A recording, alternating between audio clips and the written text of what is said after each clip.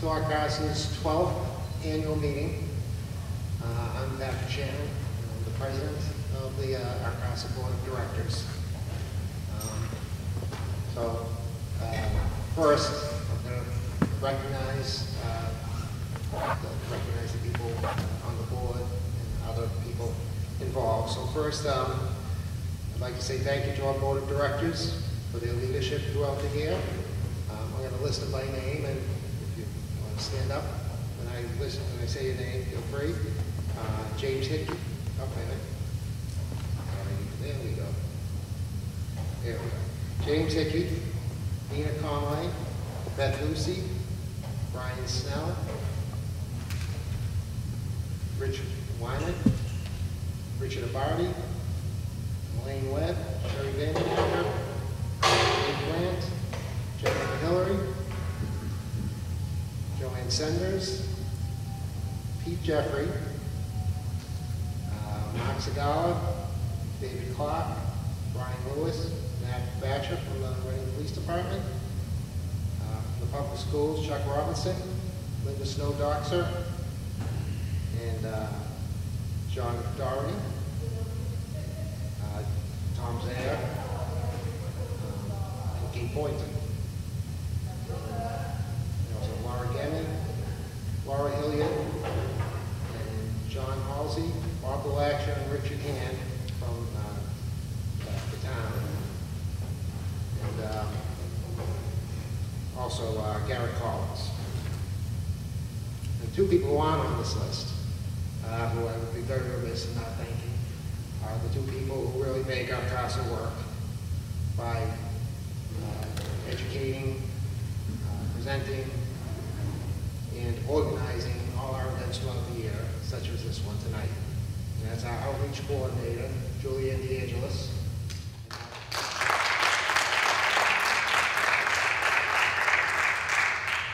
And our director, Erica McDonald.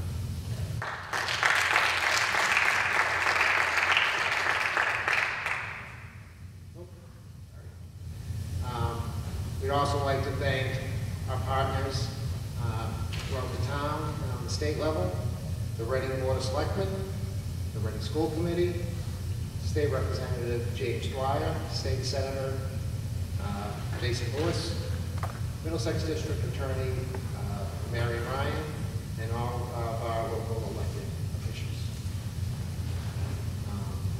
We also have sponsors that we would like to acknowledge, including the Mission of Deeds, the Reading Congregational Church, the Reading Hospital Board of Trustees, the Reading Rotary Club, the Beat Heart Foundation, the State of Massachusetts, the U.S. Office of National Drug Control Policy, the U.S. Substance Abuse and Mental Health Services Administration, and the Young Women's Club of Reading. So, thank you to all those people and organizations. So, local sponsors. Local sponsorship, grant funding, and the town of Reading's in-kind and financial support has empowered RCASA to carry out powerful prevention work over the past 12 years. But on October 1st, 2018, we enter into our last year of our 10th and final year of our federal grant funding. We need your continued support of our mission of to prevent use and improve community collaboration. A few actions we can take to support the power of prevention in Reading are to monitor medications in your home and use and dispose of unwanted medications through the Reading Roundup. Support a comprehensive school health education program to provide a strong prevention foundation for our young people. Reduce stigma by talking about substance abuse and mental illness as health issues that need support and treatment. Model accountability when it comes to substance misuse. talk about the issues with loved ones, take action, and intervene early. And visit our website at reading.k12.ma.us/community/RCASA to learn more about how you can be part of the efforts to sustain our work. Now later on, Sherry Vandenacker will come up here as our keynote presenter tonight. But right now, I'm going to welcome Eric McDonough, who will provide a short presentation on our coalition's progress throughout. Okay?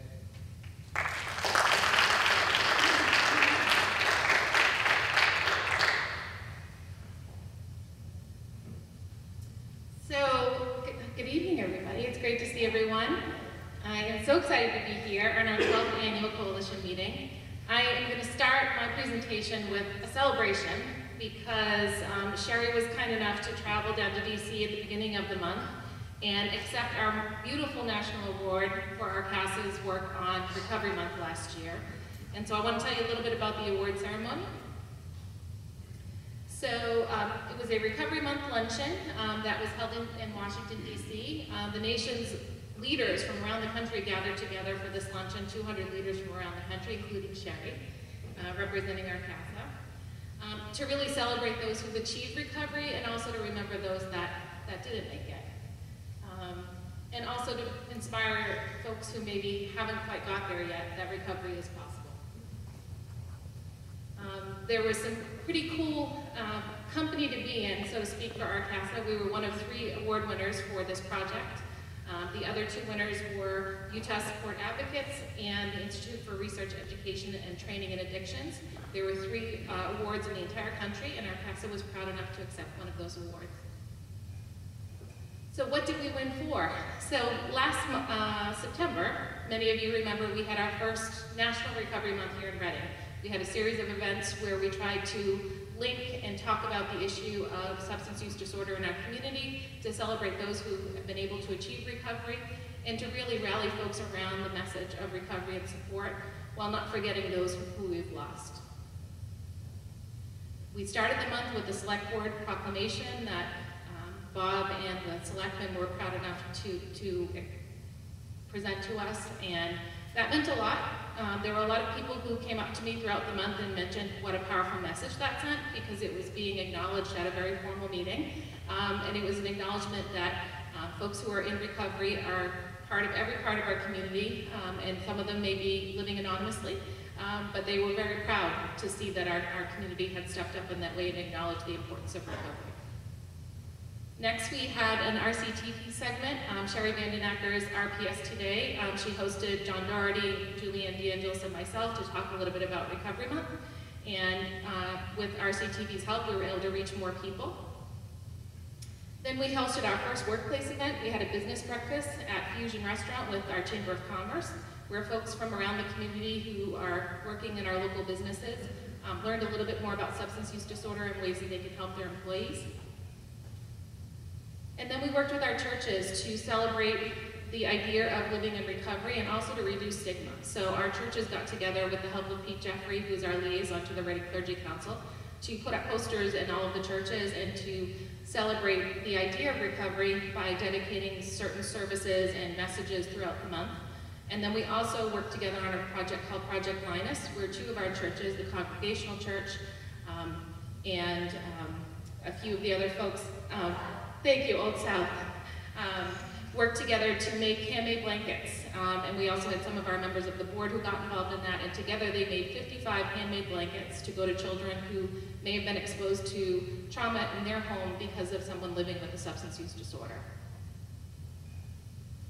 Then we had our Regional Voices for Recovery right here at the high school. We hosted 7 communities from around the region to celebrate folks living in recovery. We had a number of speakers, we had tables, information, and it really was truly a celebration for those who are living in recovery, and also to remember those that we've lost through a candlelight vigil.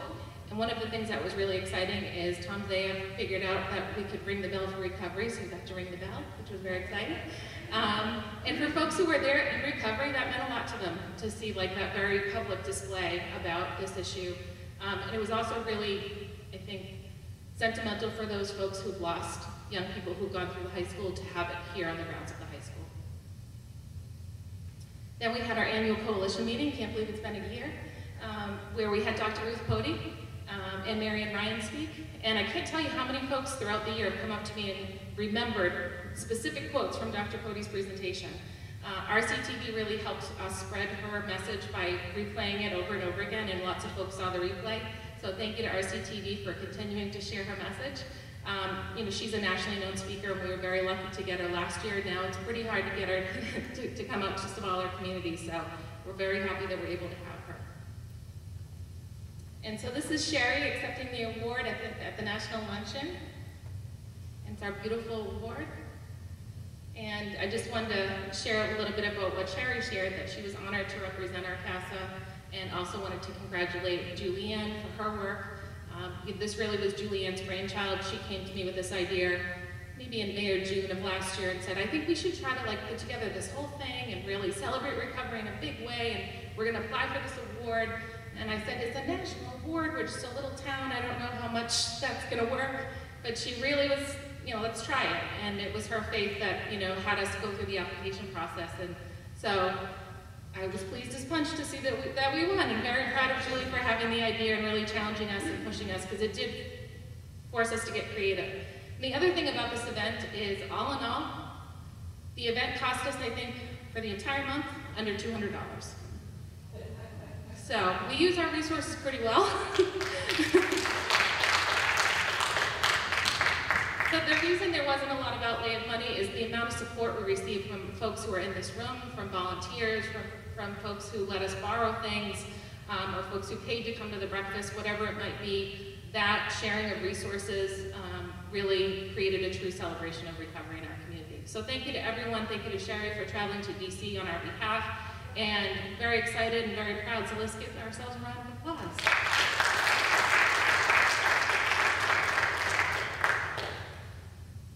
So next I'm just going to give a few highlights from our last year. We had a lot of things going on in addition to Recovery Month. Our major goals, just to reorient everyone, is to build community collaboration and to reduce substance misuse. We take a drug-free communities approach, which is really focusing on the work of collaboration. We can't do this kind of work in a silo. It has to be done across sectors with other folks. Our three key partners, as Pat mentioned at the beginning, is the town, the police, the schools, and then in addition to that, we have all these amazing folks who are part of our board of directors. And really, the work can't get done without the collaboration. It is the heart of a coalition, is collaboration. So together, we looking at a strategic prevention framework, because this is a complex problem that requires complex response. There isn't any easy answers. If there were easy answers, we wouldn't be here. So thank you for everyone who has helped us grapple with this over the years and be creative and keep up the spirit when there's days when Julianne and I get a little like, this is hard. Thank you for all of that. So some of the main activities that we worked on this year, we had a lot of community education on vaping prevention, underage drinking, marijuana, and opioids. We had a lot of school projects, our our chemical health education program, SBIRT, which is screening, brief intervention, and referral to treatment, which is a program that happens here at the high school. Our Reading Peer Leaders Association, which is a group of young people that worked on dating violence and substance abuse prevention. And then Operation Prevention, which was a project funded by the Rotary Club to bring together resources from the Discovery Channel and the DEA into our classrooms to focus on opioid prevention. We also had a number of police in town projects, our RX Roundup, which is our medication collection program, which was founded in 2009.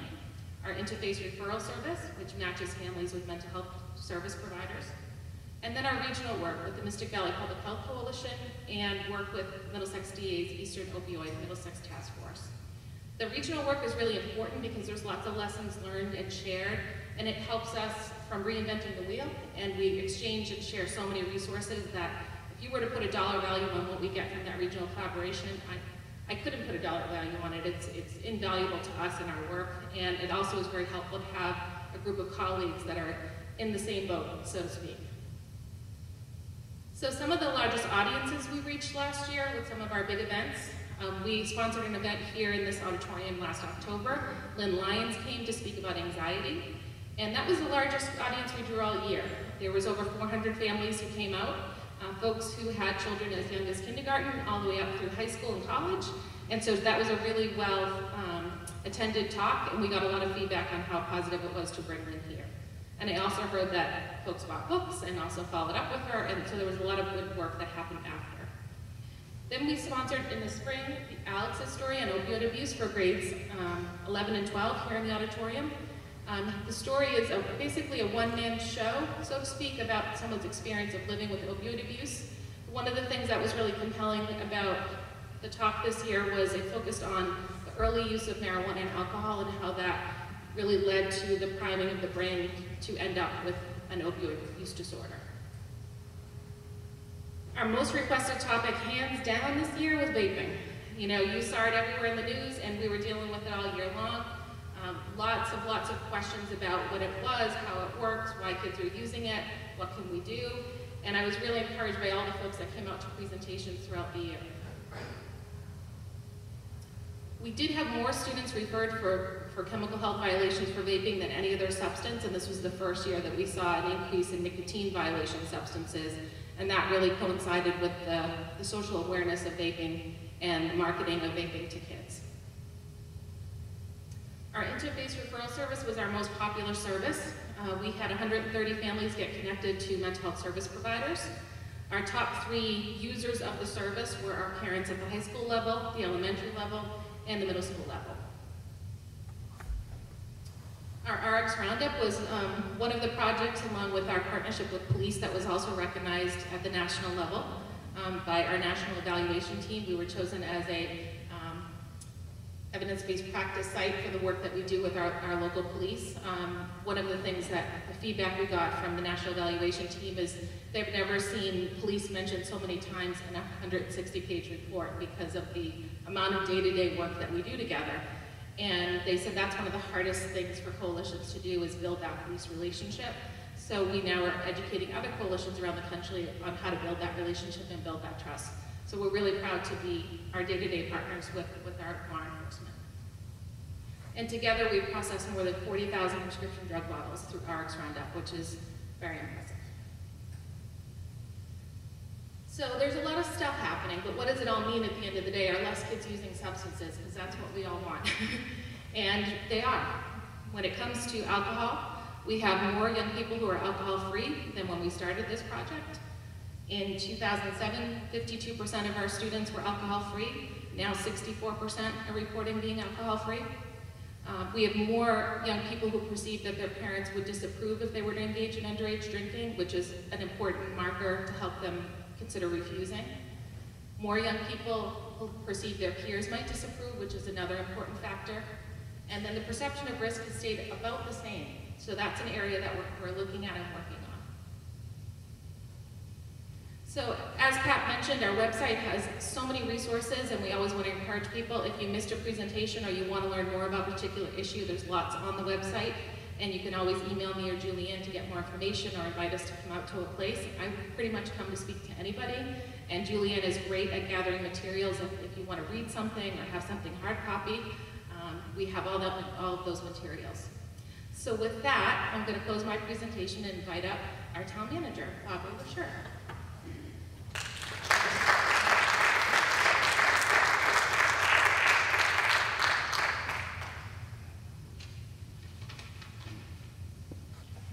Thanks, Eric. For those that know me. It's very rare that I ask to speak, and it's almost never going to happen that you're going to see written remarks. What I have to say is important. Recently, I celebrated my 13th anniversary of becoming a public sector employee. At first, I thought such employees were crazy. The dangers they faced, the scrutiny and criticism they endured, the long hours when they worked, and yet the smiles they always wore. I didn't understand why I was becoming one of them or how long it would last, but somehow I knew it was the right thing. As the years have gone by, I've recognized they aren't crazy. We just see things differently than most people. In fact, virtually every public sector job consists of people running towards the danger and the danger when everyone else is running away. It's a concept that's difficult to understand or explain with words to others, because it's really a language spoken deep inside a person. Those of us that work at Reading understand what a special place it is. To the extent that public service is difficult to explain, being a Reading employee is at times impossible to explain. We sometimes wonder why others can't seem to see that when it's so obvious to us. We're now pausing the annual meeting to honor and thank Erica McNamara, who has charged ahead into every challenge here for a decade. She has had episodes of heartbreak and also shed tears of joy. As a colleague, she has helped Reading be that very special place for which at times there were no words. When Erica was presented with a once-in-a-lifetime opportunity at UMass Lowell, all of us understood and wished her nothing but the best. Shortly, I'll step aside so that others may present to Erica gifts, remembrances, and kind words that are certainly well-deserved. The gifts will adorn her office walls, and the words will remain with her always. In speaking to Erica about her replacement, I learned that her new opportunity indeed was terrific. And as we spoke, however, we saw a problem that we hadn't anticipated. Once we stopped relying on words, we saw the right thing, the only real solution. Next Monday, Erica will come to work at the police station, and she'll charge ahead to meet new and exciting challenges, simply because that's what Reading employees do. So we interrupt this goodbye ceremony. Please join me in welcoming Erica back as our RCASA director.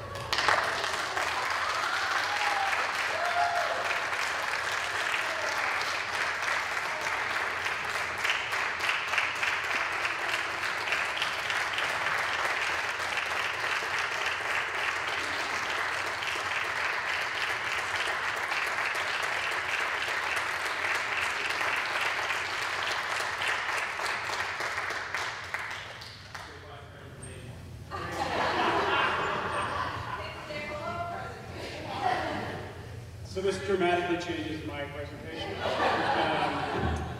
I was going to get up here and talk about how lucky we were to have Erica and tell you some stories about when she was leaving, and we were at the Eastern Middlesex Opioid Task Force annual meeting, and they were saying farewell to her. They were talking to all the coalitions in the room about how every one of them is a rock star, but Erica is the lead singer of this giant band of rock stars. And every call they ever made to Erica, hey, have you heard of this? She answered the phone and say, have I heard of it? Yeah, we did that 6 months ago in Reading, and do you want a PowerPoint on it? Do you want me to show you how to do it? So we're gonna get up here and talk about, I don't know what we're gonna do without her, so it's good to know we don't have to answer that question. But we would like to present you with a little plaque if you want to come up. We're gonna have to send it back for a word to be added. It's in appreciation of your continued dedication to the people in town of Reading. Welcome back.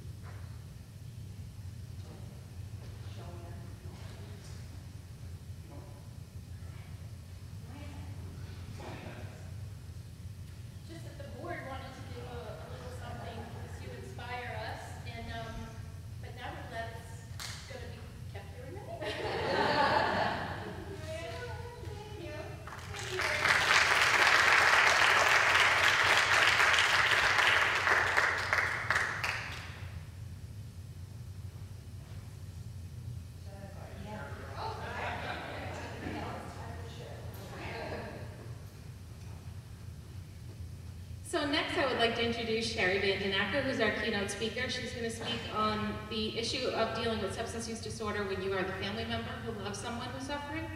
This is a very important topic. I can't tell you how many times we meet people throughout the year as RCASA folks who encounter people who are struggling in their own families. And there's no easy answers, but I think Sherry has been able to put together a few things that I think are really important for us to hear and maybe come in handy when you are trying to support someone who's going through the same thing. So let's welcome Sherry.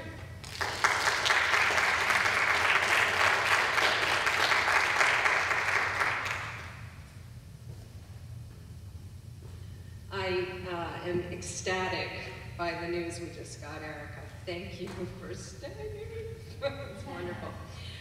I'm really honored to be here tonight, and thanks to all of you who came out. And I need to put on my glasses. Following my mother's death from alcoholism, I made a documentary film titled My Name Was Betty, The Life and Death of an Alcoholic, that uses her story to examine women's risk factors for developing the disease, for delaying treatment, and for relapsing from sobriety. I made this film with my sister's help and support, and My Name Was Betty is now used in treatment centers across the nation, and it's been viewed by more people than my sister and I had ever imagined. Tens of thousands, we think at this point, perhaps hundreds. We're truly honored that Betty's story has been instrumental to so many people in their recovery and healing.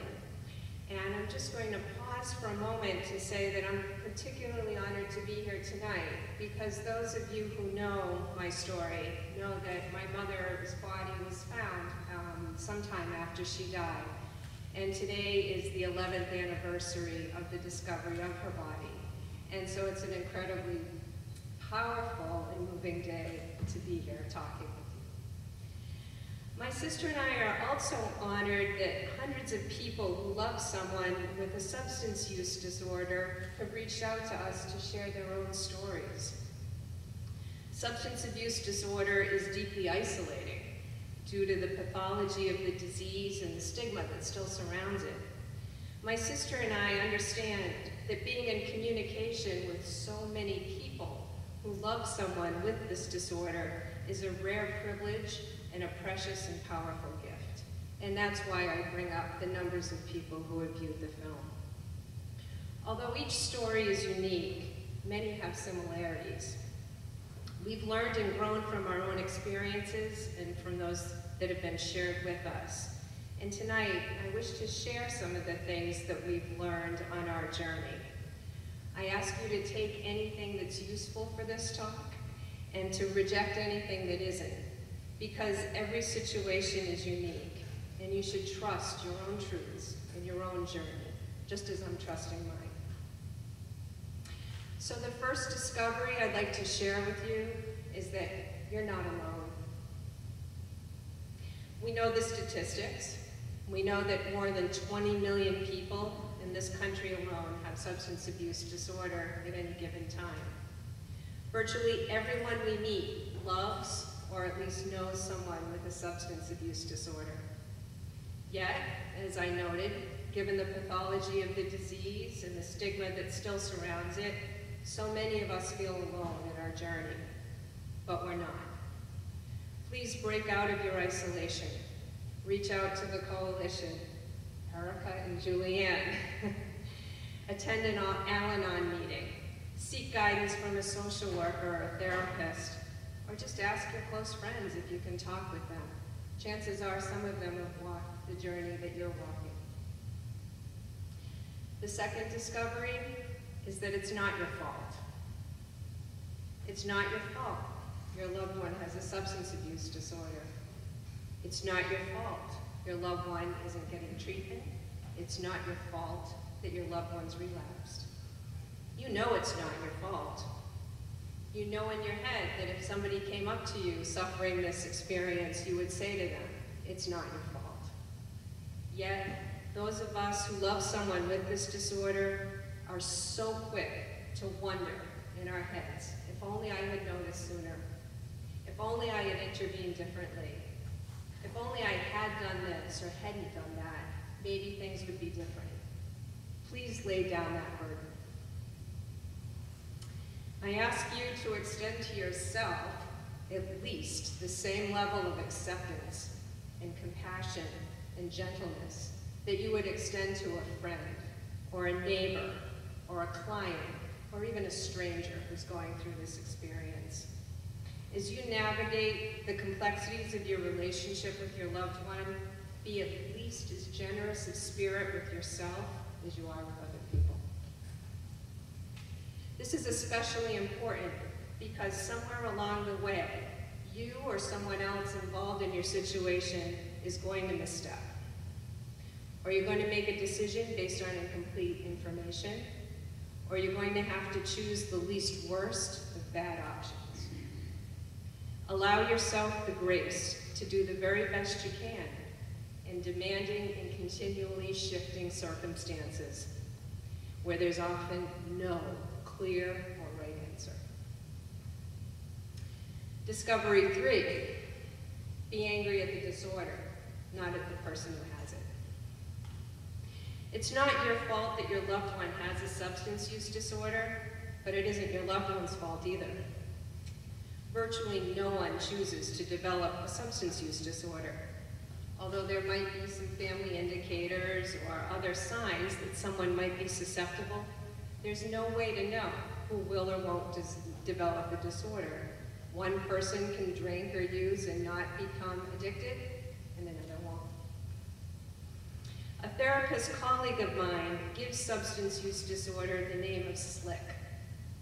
I found this way of envisioning substance use incredibly helpful.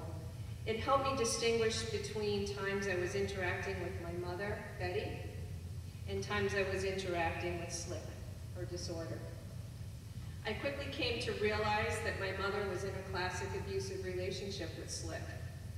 Early on, SLIC had promised her the world and had showed her a great time. But as her relationship with SLIC developed and solidified, SLIC isolated her from her family and friends as she tried to hide her drinking. SLIC controlled her schedule as she became increasingly dependent on alcohol and needed to plan her schedule around her drinking. SLIC controlled her money as she needed to purchase ever greater quantities of alcohol and to pay for medications and medical treatments related to her disorder, and even to pay hefty legal fees and fines and penalties related to the legal troubles she got in. Eventually, my mother's relationship with SLIC made it impossible for her to continue nursing, which is something she adored doing. And in the end, of course, SLIC inflicted grave bodily harm on her, and in my view, it murdered her. I learned to redirect my anger away from my mother for taking up with SLIC, and towards SLIC for abusing my mother. I did remain angry at my mother for never leaving SLIC, but gaining clarity about what I was really angry at helped me navigate the complexities of loving her. Discovery 4, you need support, and you might need treatment yourself. Frankly, this discovery pained me and it infuriated me. I found it incredibly difficult to accept that substance use disorder is in fact a family disease, and that the unhealthy dynamics that are inherent to the progression of the disease are, in a sense, contagious. I was born to parents with active substance use disorders, and there's no way around saying this. They were abusive to themselves, to each other, and to us. Every single day, my sister and I were exposed to toxic dynamics, and it took a heavy toll on us. When it became evident that I badly needed therapy in my teens, and then in my 20s, and then in my 30s, and then in my 40s, I was furious. My parents' substance use disorder had already inflicted so much pain and so much loss.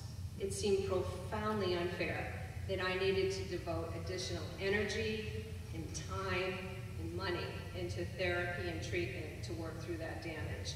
And at times, I strenuously resisted doing so. However, I came to accept that I absolutely had to get help in order to develop truly healthy relationships with myself first, and then with other people. I can tell you that therapy and other treatments didn't simply help me reclaim my life. Actually, they helped me build a new life filled with joy that I truly didn't even know was possible to experience. I came to understand and accept my need for therapy and treatment through the disease paradigm. And here's what I mean. My mother was an emergency room nurse. She and thus we were frequently exposed to contagious diseases and more than our fair share of head lice, I might add. I had several man-2 skin tests to check for tuberculosis over the years. It was a much more prevalent disease when I was growing up than it is now.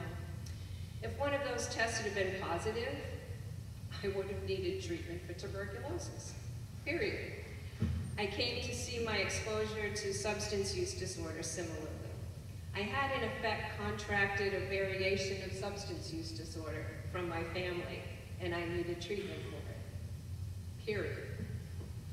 In other words, although I understood that my parents' substance use disorders were not my fault, or even really my responsibility, I did understand that attending to my own dysfunction was indeed my responsibility. Seeking treatment was the only way to prevent myself from growing increasingly ill and from passing on the effects that I had acquired to other people in my own life. Discovery 5. It's okay to step away from those you love in order to heal yourself. Those of you who know my story know that my mother never achieved sobriety in her life. As I noticed earlier, the complex pathology of substance use disorder includes isolation. My mother isolated herself from everybody who loved her, including me. However, at times, I needed to isolate myself from her. Let me return for a moment to the tuberculosis example. If my mother had contracted tuberculosis and refused treatment, she would have been contagious, and nobody would have blamed me for saying I couldn't visit her or take her into my home. Nobody. In fact, people might have felt it would have been irresponsible for me to do so, especially when I had young children. I see my family's substance use disorder as an analogous situation. When my mother's alcoholism was particularly active, or when my own defenses were under assault, in order to maintain my own treatment regimen and my very hard-earned gains in mental health, sometimes I needed to create distance. This is different distance than not enabling someone else.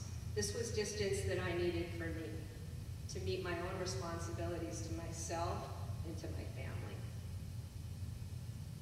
If you've seen my documentary, you know that my mother had profound needs as a result of her disorder, especially at the end of her life. You also know that I was able to assist her with some of those needs, but not with others. People who have viewed my story and have been on a similar journey of their own understand two things. One, you can't help somebody who refuses to be helped. And two, you can't help people beyond your own capacity. You have to recognize and accept their limits and your own limits. Many people, most people, I think, respect the decisions you make around setting boundaries and limits, and understand that those decisions arise from need, not from hard-heartedness and not from malice. But not everyone does.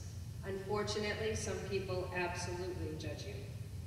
When I find myself being judged, and when I'm pained by that, I remind myself of the tuberculosis example I just gave. And I also say to myself, and sometimes directly to the person who's judging me, you have not lived my experience. When I say that sentence, it helps me validate my own reality and also not judge them in return for theirs. Discovery 6, the opposite. It's also okay to be close to someone you love. We who love people with substance use disorders are urged not to become enablers. And of course, this is excellent advice, but it's actually not nearly as straightforward as it sounds. I just explained that there were times I needed to step away from my mother. However, there were also times that I needed to step close to her, and perhaps even enable her in some ways, in some people's eyes. After several years of near total estrangement from everyone, Mom reached out to me in the last months of her life to help her navigate the court system following her second arrest for DUI. My mother was not in treatment at that time, and she did not intend to seek treatment. I had some really difficult decisions to make. There were two of them. One, I decided to take my mother to court, at least for her initial appearance. When I picked her up, it was extremely evident that she was in end stage of the disease, and she did in fact die just a few months later. I decided that I would be by her side as she faced these legal consequences of her alcoholism. Was I enabling her when I did that? Maybe. But would I do it again? Yes. On the way home from court, she asked me to stop at the liquor store to buy alcohol and cigarettes. Well, you can imagine how I felt. But when I looked at her, I could see she was pale and sweating profusely and trembling. She was having withdrawal symptoms, even in that short few hours without a drink. And I knew that if she didn't have one soon, those withdrawal symptoms would escalate quickly and dangerously. I also knew that if I took her straight home, the moment I left, she would have gotten into her car, her unregistered, uninsured car, and driven to the liquor store, putting herself and other people at even greater risk. So I did stop at the liquor store, and I cried in the car while she stumbled inside to buy herself some alcohol. Was I enabling her? Yes, I was. Would I do it again? I think so. Being present for my mother through this final crisis at the end of her life put immense strain on me and on my family.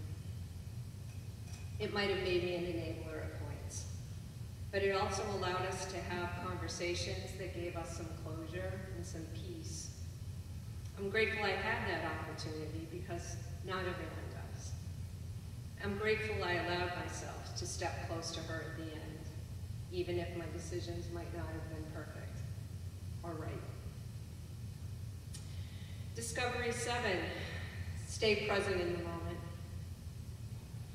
I found this one very difficult to do, but please try to resist the urge to rehash the past with your loved one or within yourself. If your loved one is still actively misusing substances, do your best not to live in fear about the future. If your loved one's in recovery, do your best not to live in fear that they'll relapse. And do your best not to imagine unrealistic happily ever after scenarios. Whatever the situation you're in, do your best to remain present in it without abandoning realistic hope that things will get better. In those final weeks of my mother's life, I was present. I was present in rage. I was present in my anxiety, in my grief, and even in my gratitude that we did have time to make some amends. Frankly, they were extremely excruciating weeks, and I was kind of a mess. But I subscribe to the words of the poet and philosopher Robert Frost. The only way out is through. Being present in the moment allowed me to accept the help, support, and love that so many people offered to me as I walked that journey. I wasn't alone. Being present allowed me to connect to myself, to my mother, and to others. Being present allowed me to be honest and authentic, and I believe that that was tremendously helpful to healing. And that brings me to the final discovery I'll share tonight. Discovery 8, you can heal. Healing, of course, is an arduous and thrilling and mysterious and ongoing and continually shifting process. My healing began when I confronted the reality of my parents' substance use disorders and their impact on me. With help, I've learned to mourn the loss of my relationship with my parents' true and best selves. With help, I've learned to accept my anger and to channel it. Not always productively, but at least not harmfully. With help, I've learned to recognize and feel grateful for the gifts that I received from my parents, like my sense of humor, my passion for my career, my love of nature. I've also learned that for many of us, healing continues and possibly even accelerates after our loved one dies. We don't have to heal on the timeline. Healing happens as it will, when it will. Paradoxically, perhaps, loving someone with a substance use disorder has also taught me that a healthy and joyful life is built in the myriad small and seemingly insignificant decisions we make each and every day about how we treat ourselves and other people, about how we use our time, about where we put our focus and energy. So despite it all, I'm actually truly grateful to have loved people with substance use disorders. I've come to realize that although I fail at it to some degree each and every day, the love that I had with my parents and for my parents has taught me how to live and how to love. Thank you.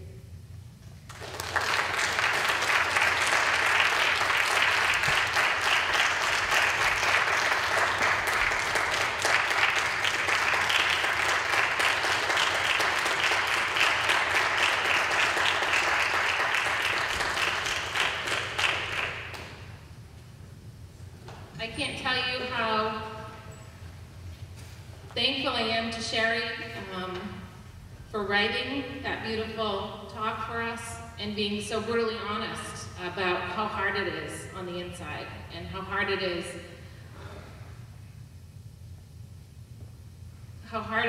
when it's the person who you love the most, right? It's big stuff. So thank you for that. And I hope that each of you were able to take something with you from Sherry's words. I just want to say on a personal note, thank you to everyone who was so enormously supportive of me trying something new. And I'll just say that for me, it was a fabulous opportunity, but my heart is here, and we have a lot of work to do. A lot of work.